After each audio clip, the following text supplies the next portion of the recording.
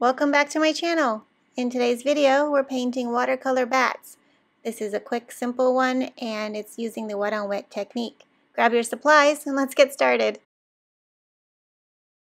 If you want to use a pencil to sketch out your bats first, you can do that. I'm also going to be using my round brush, size 8. Alright, so I'm just going to zoom in a little bit here so you can see the sketch a little bit easier.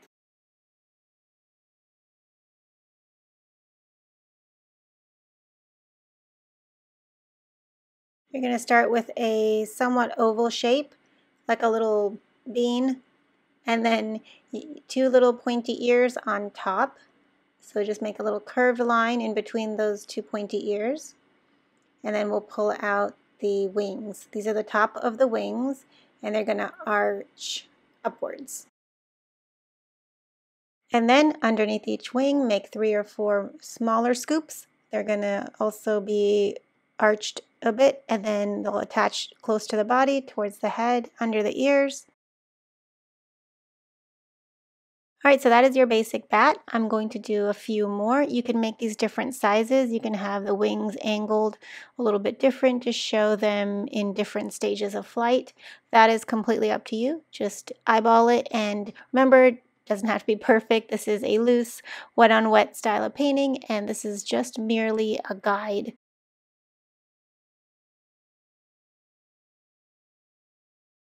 Alright, so for this painting, I'll be mostly in my blues and blacks. So that's this corner of my palette. We're going to start with a light wash of water on the first bat's body, and then while it's still a bit damp and wet, we can go ahead and drop in our colors. With wet on wet technique, you want to make sure you have enough water put down and also not too much water, so there's a fine balance. If you get too much water pooling, it'll dry a little bit funny, and if it's not wet enough, the wet on wet technique won't really work. Your paint won't spread on its own. So go ahead and fill in your shape with water, and then if you look from the side, you'll see a nice sheen on it, so a bit of a dampness. That's just about the right spot for you. This is something that comes with practice, so if it doesn't come the first time, don't worry, just keep going, keep practicing, and your muscle memory will build as you keep doing this more and more. We're going to drop in our first layer of color, and just like it sounds with wet on wet, it's wet paint on that wet spot of water. I'm going in with this bluish black, and there is also quite a bit of water in my paint as well, so it's not too saturated. You can always go light to dark, and so I always start off with a lighter wash, and then I build my layers from there.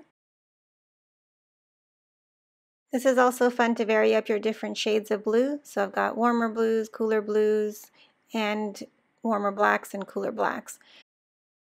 So when you drop in your different colors and they're all wet like this, as they dry, they'll mix up on their own and make really beautiful combinations.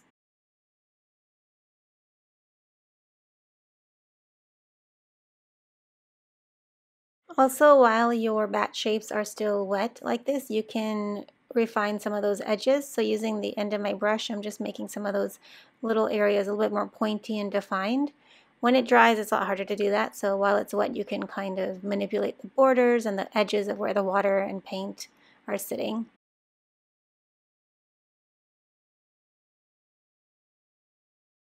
All right, so let's move on and let that first one dry. Again, starting with a clean base of fresh water on that bat body and wings, and then going in with the same technique and dropping in the wet paint into those areas.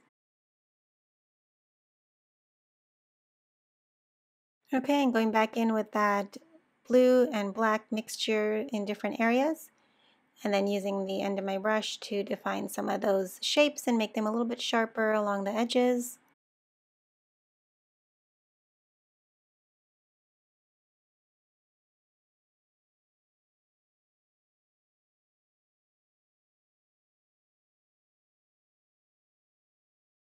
Okay, and for the third and final bat, it's a little bit smaller.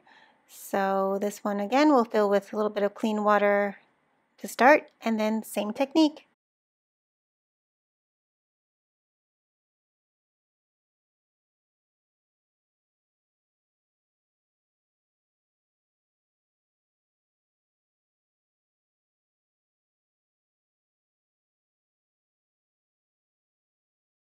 All right, so go through and make any final little adjustments, and then we'll let this first layer completely dry.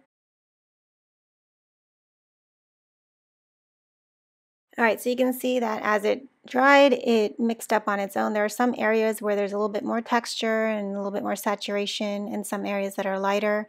And that's just the fun of watercolor. You can get all these beautiful textures.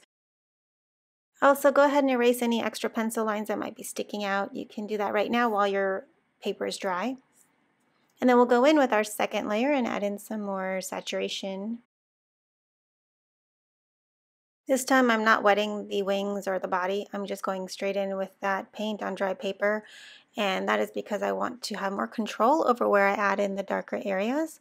So I'm rinsing my brush and then just softening out some of these edges and making sure that I'm keeping some of that texture from the first layer. I don't want to lose it completely, but I also want to define some areas that need to be a little bit darker and sharpen out some of these edges. Whenever you go in to soften out these edges, make sure you have a clean rinsed brush that's damp, and then you can pull out that color and gradually fade it out. Sometimes it's hard to know how much paint to go in with when you're doing layers like this, so I would recommend just going slow, adding in stages. So you can always add more layers, you can always go light to dark, and take breaks in between, let your paper dry so you can see what it looks like completely. And if needed, go ahead and add a third layer or a fourth layer as you like.